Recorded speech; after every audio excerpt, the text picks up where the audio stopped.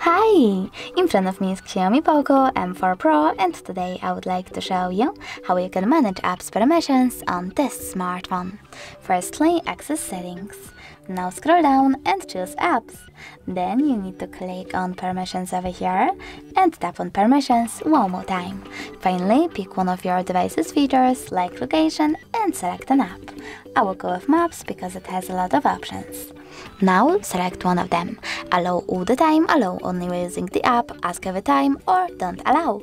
I will go with allow all the time, so when I go back, as you can see, maps just gained access to this device location. But you can always just click on one of your apps, like maps again, tap on see all maps permissions over here, and manage all of them only for this app from here.